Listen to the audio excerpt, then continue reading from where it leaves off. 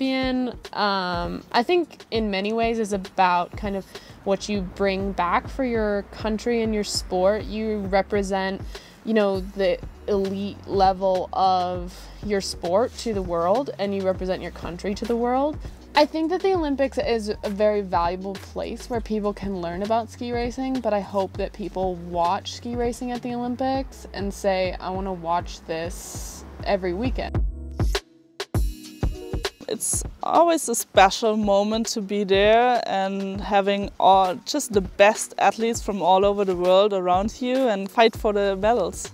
It's cool to represent something that's not just yourself, it's your country, representing your country, and I think it's cool, especially being from New Zealand, because it's not like the World Cup's really followed, you know, as much in New Zealand, but the Olympics kind of, people watch it at home because they can. You can represent your country and it's, you know, the top of the sport, so it's a big privilege.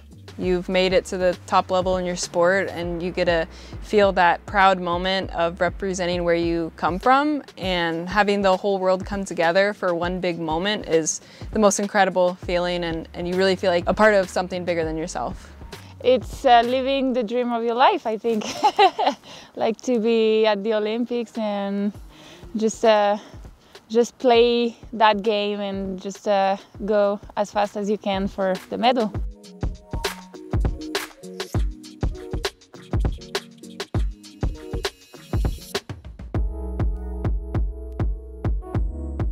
Being an Olympian, it means that you were there on that day that counted the most.